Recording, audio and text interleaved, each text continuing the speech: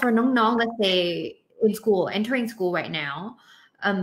do you have any other ways that can help for them to sort out or look for their own passion or what are their purpose in any way First of all it has to be authentic the purpose and the passion has to be authentic do not copy others right? Because it won't be long lasting otherwise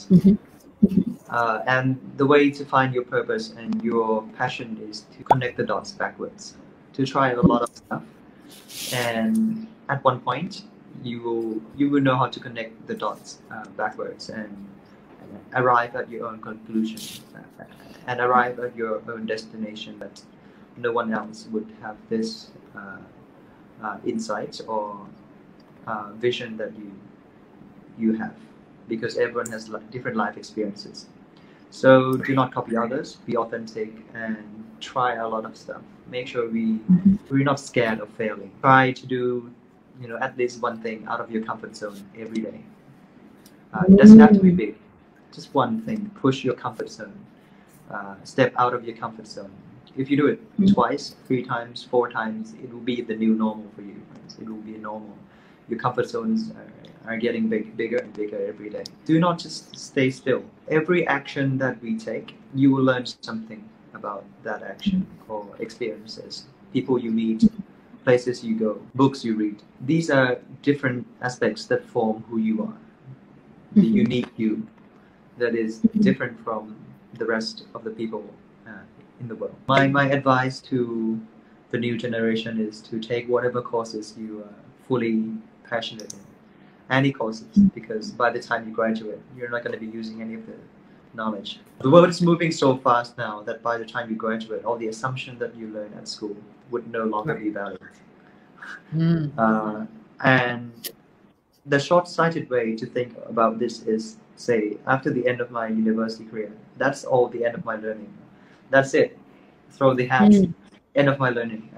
that's a very short-sighted way of doing things because we spend around 30 years 40 years of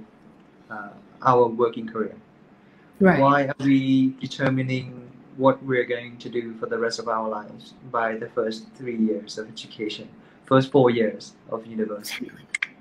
and if you were to end your learning in the first 4 years you would learn only 1/10 of your career and 1/10 of your working career and at this moment where the world is moving much faster only getting faster and faster every day so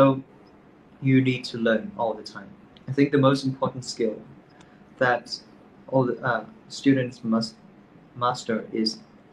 the ability to learn how to learn I think the most important skill is to learn how to learn and you can master this at any courses that you take so choose what you enjoy most and the second skill I would advise is to be patient about something because compounding takes time right compounding effects takes time a lot of people especially in this era want instant gratification they want it now right away exactly right but those that are different that are going to be the leader the different that makes a difference in the future are those that think different act different are those with patient this patient thing the new generation doesn't really we are lacking patience we need to have more patience because compounding doesn't take much effect early on the effect is much larger as we go down the timeline right think of the exponential curve the earlier of the graph doesn't make a lot of impact but once it hits the inflection point that's where all the effects kicks in so you must have patience also these are the two skill sets that I would advise and these are not hard skills these are like soft skill sets right that everyone must have regardless of your specialties